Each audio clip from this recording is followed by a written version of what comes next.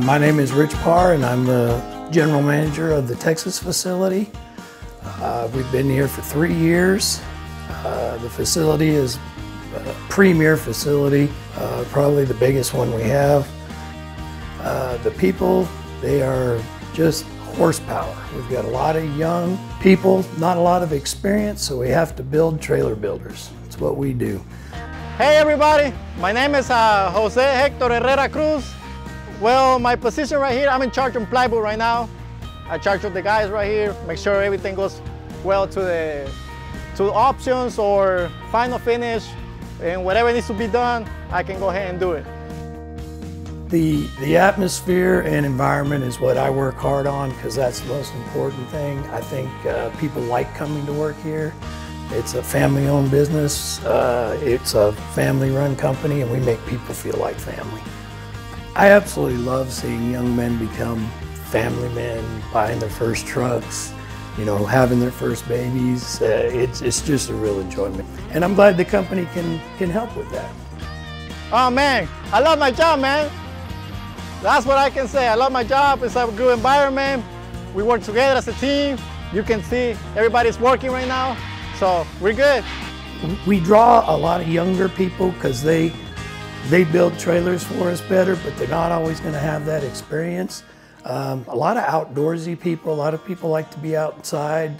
This is a great place for hunting, fishing, any kind of camping, things like that. Hey, how you doing everybody? My name is Nathaniel Oliveris, and I hang metal here in the metal department in McGregor, Texas. And I gotta say, this is one of the greatest companies that I work for. I love it right here. We've got a good small family community that we like to stick together and help each other out.